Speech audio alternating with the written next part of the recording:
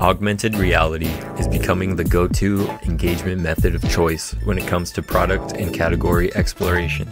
A label on a product on a shelf can only do so much to convey product and brand information versus AR, which can easily tap into a wealth of digital information online and bring it to life as an overlay on a product or on the label itself.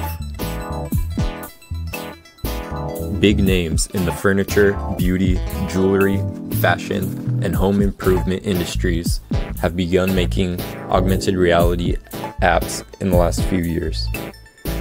Retail could greatly benefit from using augmented reality technology. A few benefits being increasing store visitors, better customer engagement, reduced product return rate, and breaking language barriers.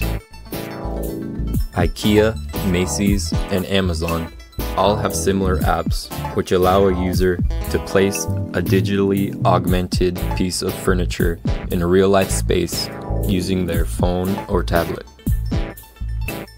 The beauty industry have come out with apps that feature a digital layer over a person, so a user could try out nail polish, hair color, makeup, and tattoos.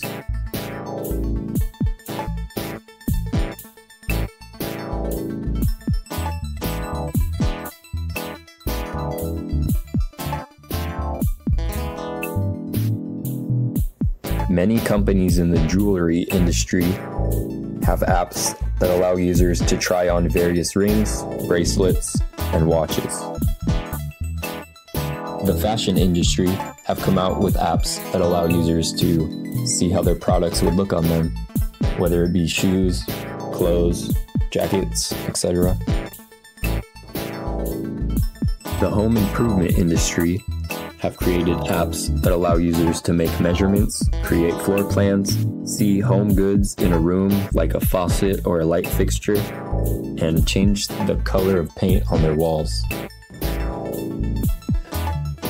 As augmented reality grows and wearable devices like smart glasses become mainstream, I can imagine a world that will start to rely on augmented reality. Will people still wear real makeup if they can purchase and download a virtual layer that will look authentic to other smart glasses users? AR's future in retail may have people paying top dollar for face smoothing digital skins or other visual enhancements.